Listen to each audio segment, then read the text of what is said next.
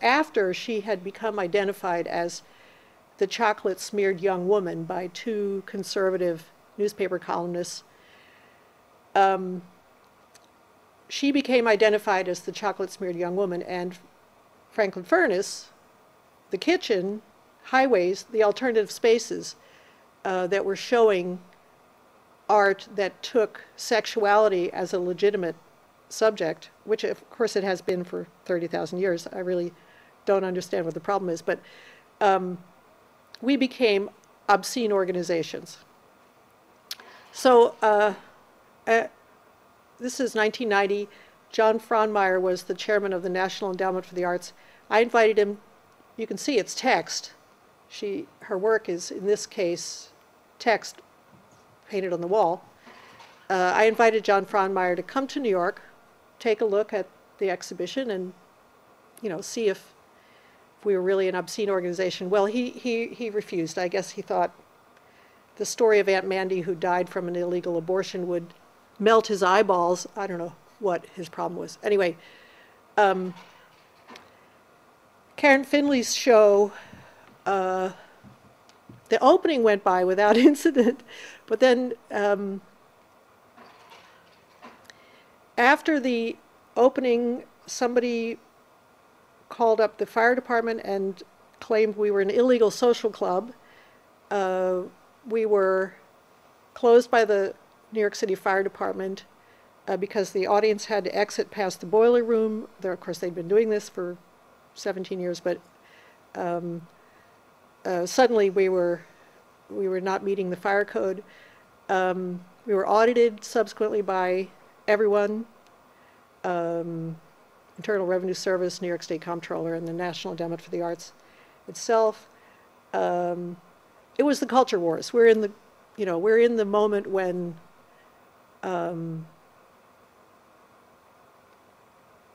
obscene art was not an oxymoron. But I, didn't learn my lesson, and the next year I presented Scarlet O at Judson Memorial Church. The performance space was closed, so Franklin Furnace went into exile. We started performing in other people's spaces. Scarlet O asks, she comes out dressed as a man and wonders what it would be like to have a penis. Anyway, then she starts to play with image. How do you manipulate your image so that the audience, in other words, the people who are walking up and down the street, think you are somebody else? So she dresses as a prostitute, and she takes us through all the steps. This is what you have to wear. You get the shoes here on 14th Street. You get the dress. Oh, yeah, you get that on 14th Street. And the wig, yeah, that comes from 14th Street, too. So she puts on her guise as a prostitute. Then she's going through a scenario. She's pretending to be this person, but she's stepping in and out of the character and asking us, well, if you saw me on 10th Avenue and 42nd Street, would you think I was a prostitute? And the audience says, yes.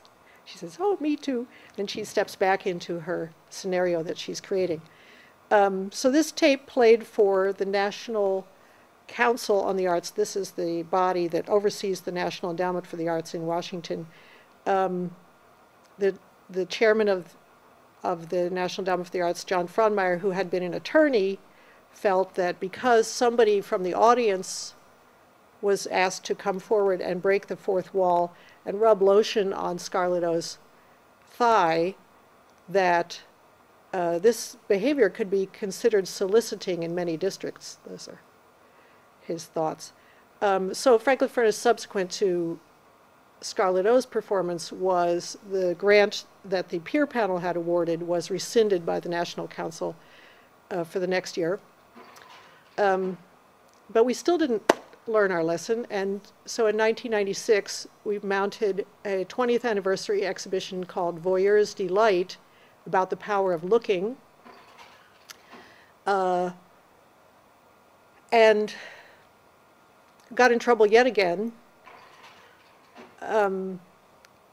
There was a group in Washington called the Christian Action Network.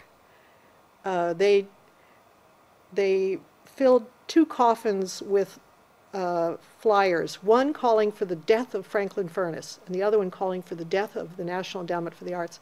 And then they dressed up a guy as the Grim Reaper, and then they started to carry these coffins up the steps of the Capitol building.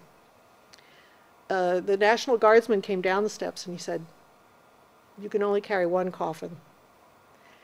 I don't know which coffin was carried up the steps, but I thought it was interesting that the tactics used by performance artists would be used against us at that moment by the right, by the religious right. This is serious art. This is not pornography. This is a work by Jocelyn Taylor called Something Private. You can see that the installation consists of monitors in the floor. When you look close, you realize that, of course, the monitors, if they could see, could look up your dress, and we are looking up her snatch when we look down into the monitors. She has a speculum in her vagina, and we're looking inside.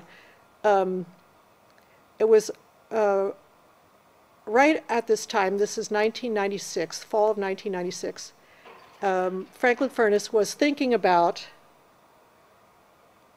as we gotten in trouble so many times, where is there going to be freedom of expression for artists? Where can we offer artists a free zone? This is our 20th anniversary show, the last show in this space before we decided to go virtual. It's called In the Flow, and it's about how authoring strategies had changed in the last couple of decades from the sole, individual, unique, magisterial artist on the top of the pyramid here deciding what the art should be, to a much more liquid situation in which the artist collaborates with the public or interacts with the public in some fashion. Art changed from solid to liquid during the last couple of decades, and Franklin Furness was in the forefront of helping that change to take place. So we thought cyberspace. We're going to go into cyberspace. This is the place where artists will have freedom of expression. But we learned our lesson by getting in trouble so many times. So now you can see Jocelyn Taylor's work on Franklin Furness's website in a section called You Be the Judge, where we also solicit your opinions.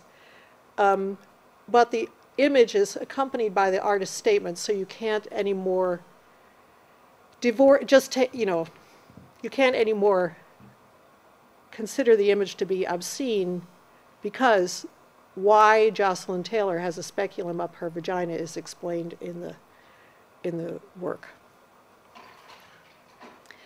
So we decided to go virtual to present the work we were doing to a worldwide audience.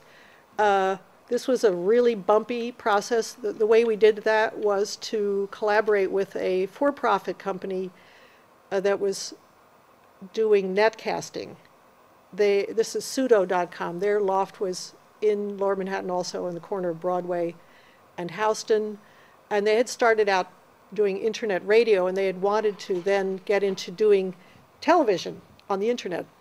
But in this slide, you can see there are monitors. Those are chat stations where people are sending in their comments by email, and the artist in this case, Anna Mosby Coleman, is reading what is coming, the words that are coming through the chat lines, singing. She's reading, but also singing the words that are coming in through the chat lines. The reason she has a T-shirt on her head is that the image you see, this is really early, this is 1998, is very small. The image on the computer is 2 inches by 1.5 inches, very small, kind of chunky, the images jumping around.